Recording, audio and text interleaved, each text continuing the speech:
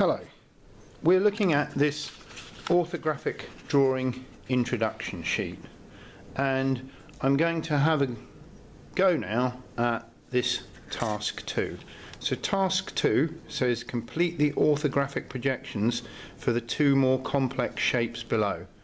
The first one has been started for you. The second one is more challenging as you have to add your own guidelines and label the views. So here's the 3D object, and we can see the plan view would be looking from above. The front elevation we're taking of this view, and the side elevation there. So we can start by adding this detail here. We're using a sharp pencil on a ruler, and we're just drawing fine construction lines to start with. We then need to add this detail here, which again we can project down, all the time using construction lines that should be light. I'm then going to add this detail to the front elevation, which I'm going to project across. So this is the top part of the front elevation, and I'm going to project that across to the side elevation. Then I'm going to project this line down here and this line down here. If we add our top there, the top of this curve, and project this line across here.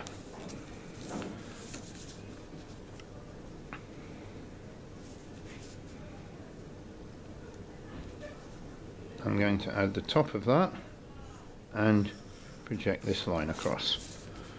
This now gives us our detail for here, which I can start to line in here.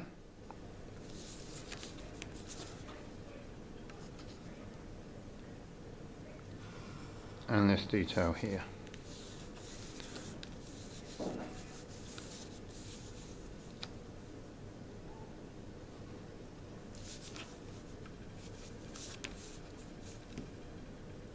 Here I'm just now, I have the outline of my shape, and I'm just lining in with a pencil to add the outline of the shape. As you can see, most of the dimensions for the shape here were projected down from the top. I haven't got this height here, which I've kind of guessed, and I'm adding this detail here.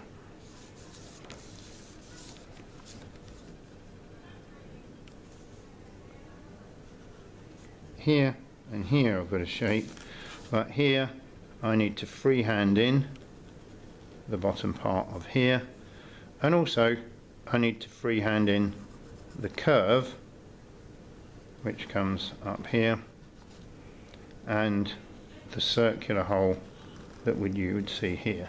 So we've got our side elevation complete. I need to project across some dotted lines here, which would be for hidden detail, and also dotted lines here. So we've now got our front elevation completed, our side elevation, and to just complete this now, the plan view, I'll line this in,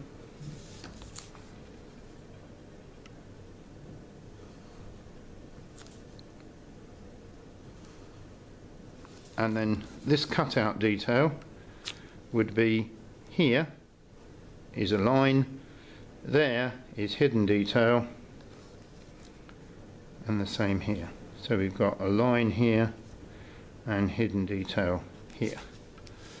Now there, we're not sure if these two holes should meet up, but I think I will just assume that they're the same diameter, so I'll change that down to there. You could, I suppose, draw this with a compass, but I am freehand drawing. I'm just going to clean that up a little bit. So there we have it. we've got our plan view with the cutout there and the hole in hidden detail. Here, from the front elevation, which we've taken as this view here, I have hidden detail here and hidden detail here for the hole and the cutout, and then the side elevation, which we've taken from this end, is there with the hole right through and the cutout showing. With some objects like this, your interpretation of which is the plan, the front elevation, the side elevation, can be difficult because they're not obvious. But there's task 2 for the orthographic drawing introduction, with a plan view, a front elevation and a side view.